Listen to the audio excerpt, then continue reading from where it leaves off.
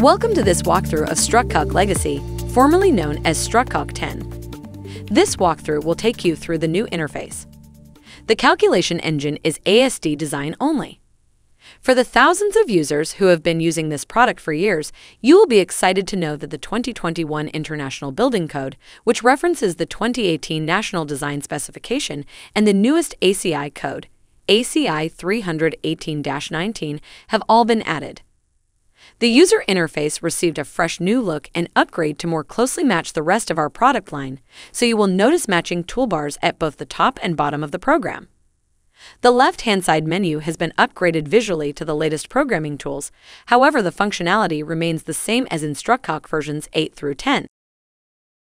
The legacy design modules are all still available in the program. Isolated and continuous footings, uniformly loaded floor beam, roof beam, combination roof and floor beam, multi-loaded multi-span beam, multi-span floor beam, multi-span roof beam, multi-span combination roof and floor beam, floor joist, roof rafter, column, hip valley beam, collar tie, wall, and framing. For example, I have a floor beam open.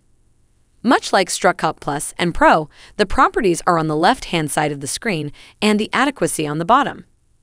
After setting your properties, load your design by entering tributary widths. It is important to remember that StruCalc Legacy only has live and dead loads. Load tracking is still available. Anywhere in the program that the plus sign appears, it allows you to link loads.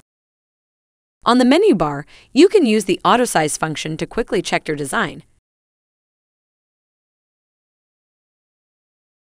View the loading diagram,